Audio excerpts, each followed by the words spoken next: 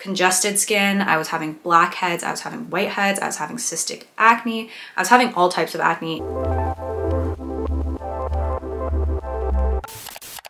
Hi guys, welcome to my channel, or welcome back to my channel. I'm Heather and today I'm gonna go over my skincare routine. I was on the pill since I was like 16. Acne was non-existent. I didn't have any pores, I didn't have any oil, I didn't have any dry patches.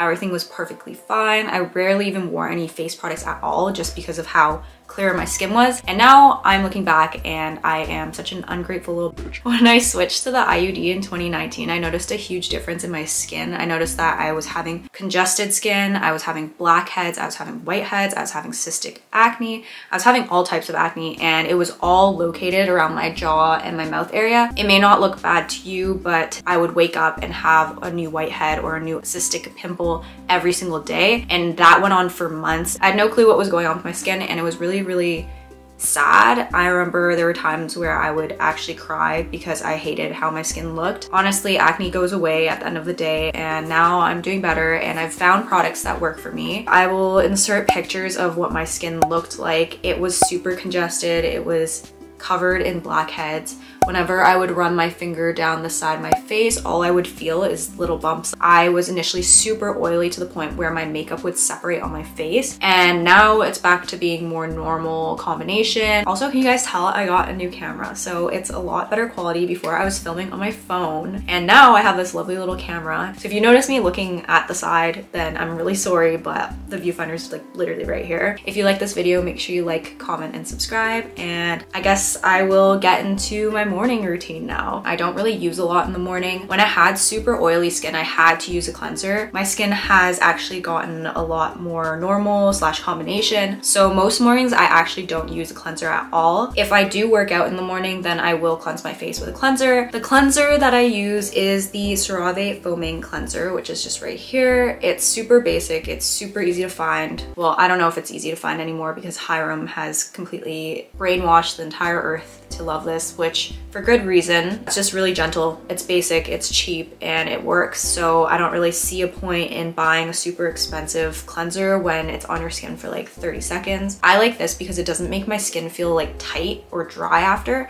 It just feels clean. After that, I'll dry off my face, and then I go in with alpha arbutin by The Ordinary. This probably lasts me a few months. This is really good for scarring. So when I had a bunch of those whiteheads, bumps, and cystic acne, I had an obsession with picking my skin and popping my acne, which I know is horrible and causes more trauma to the skin and more scarring. So I now am dealing with the scarring at the end of all that acne. And it also includes hyaluronic acid, I believe, and that really helps moisturize the skin. It's supposed to help reduce the look of hyperpigmentation and spots, which I think is working pretty well for me. I think this is my second bottle and I'm about to have to buy my third. It goes on super thin and you don't feel anything really. And after that, I go in with moisturizer. I had been previously using this Abib hydration gel water tube when my skin was more oily and I wanted something super light that I could wear under makeup. It says it's a gel, but I feel like it's more of a gel cream. It's not like super watery. It has really aesthetic packaging, as you can see. As my skin got drier, I don't know if it had been moisturizing it enough. So that's why I have now switched over to the CeraVe moisturizing cream for normal to dry skin, and it includes ceramides and hyaluronic acid, and it comes in this giant bottle. It's a super basic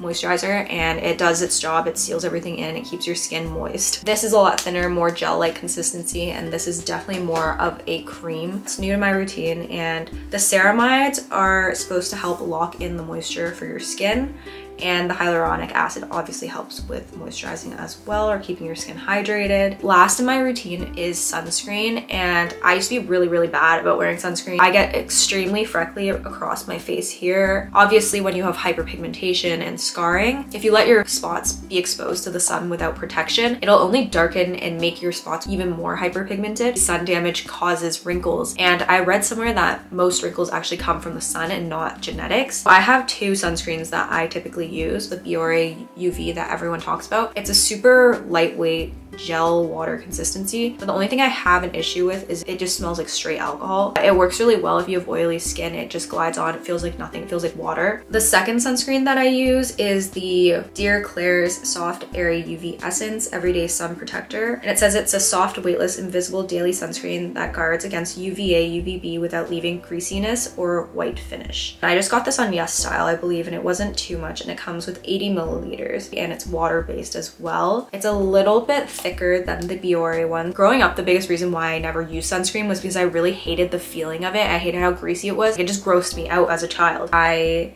know I should apply more often than I do, and I want to try looking for like a spray on sunscreen, because if you are wearing makeup, it's kind of hard to like put sunscreen on your face afterwards. That is actually all for my morning routine. I don't know if that's like a lot of product or really little. I guess it completely depends on what you do and who you are and how many products you use. Oh, I actually forgot one thing. Azelaic acid. I completely forgot about this. I heard this was supposed to help with acne. So I do use this in the morning right after I use the alpha arbutin. I just put it on top. It's a really thick consistency and it may take you a little while to get used to. I'm from Canada, so you actually can't get the ordinary azelaic acid here. I've been using it in the mornings. I kind of stopped for a little bit, so that's probably why I just forgot about it now. As you can see, a lot of the products I use are either to prevent scarring or minimize scarring or hyperpigmentation. I also started drinking a lot more water. My skin becomes more plump, so it's not as dehydrated, and I can tell that it's glowing a little bit more. So now I'm gonna get into my night routine, and includes a few more products, different treatments that I do use, and these treatments I don't use every single night or all together. Usually I only do treatments maybe once or twice a week. That's because I'm lazy and I forget. If I am wearing makeup, the first product I use is the Clinique Take the Day Off balm, and kind of massage it between my hands and then apply it to my face. The heat from your hands will melt the product, so it'll kind of go into an oil, and then that really breaks down your makeup. I like to double cleanse because obviously when you only cleanse your face once, not all your makeup comes off. Even sometimes when you double cleanse, not all your makeup comes off. When I double cleanse, I use the CeraVe SA cleanser, and because it has salicylic acid inside, it helps with gentle exfoliation. I was using it morning and night, and I noticed my skin was drying out a lot. I've noticed that this is pretty good and it helps with my acne. Sometimes if you go into the pharmacy, they have a specific section for medicated acne treatments. Sometimes this cleanser can be found in the pharmacy section. I then directly go in with my niacinamide. It's supposed to reduce the appearance of skin blemishes and congestion, and it has helped when I was waking up with a new blackhead every single day or a new whitehead every single day. A new product that I recently introduced was the cosrx Advanced Snail 96 Mucin. It's super slimy when you pump it out. It literally feels like a slug. It's supposed to help keep the skin moist and make it look very smooth and healthy, which I completely agree with. When I wake up in the morning, my skin is very plump and youthful. I use the CeraVe moisturizing cream again. And then lastly, I use rosehip oil. If your skin is dehydrated or dry, sometimes it will overproduce oil. I just put 3 or 4 drops on my hands and kind of massage it in between and then pat it on top of the moisturizer. This makes my skin so soft. I actually recommended it to one of my friends and he was like, yeah, my skin feels so soft when I wake up in the morning. But it also promotes skin regeneration and can improve the skin flexibility and permeability. And it also helps with scarring. So that is the end of my nighttime routine. Why am I congested?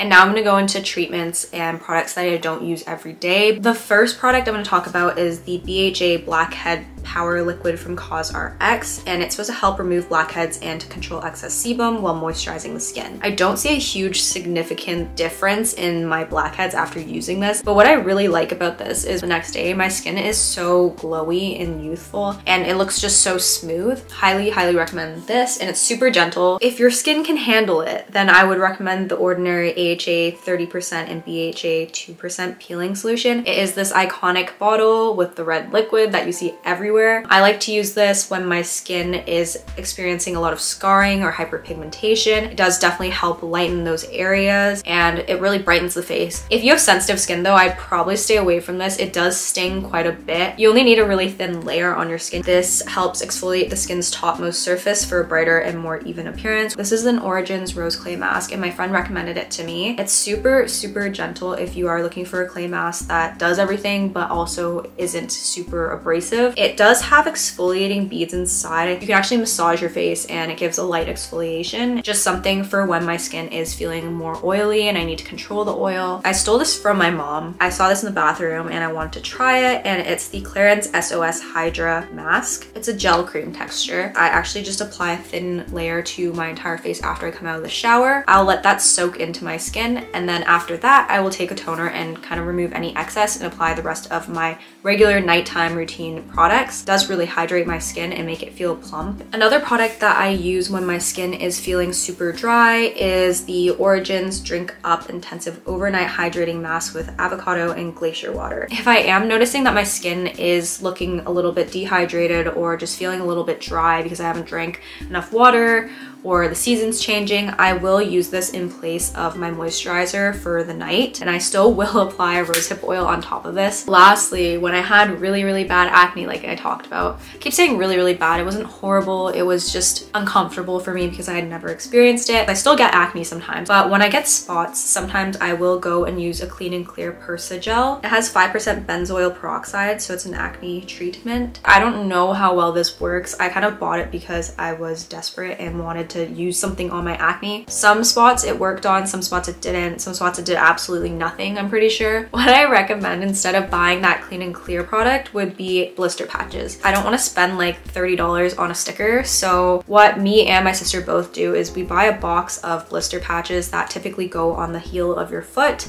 and we just cut them. And I've just cut little pieces depending on the size of my acne. And I've noticed when I do use this, it really drains out all the liquid from my acne. It's more for acne that has come to a head, and I've found it super effective. It prevents me from picking my skin. I would also make sure that you cut it a little bit bigger than your pimple because of how it's raised most of the time. You want to make sure it's really sealed in there and that it can draw out that moisture. That is the end of all my products. I hope you guys found some of these products and tips helpful. If you guys like this video, make sure you like, comment, and subscribe. But thank you guys so much for watching this video, and I will see you guys another time.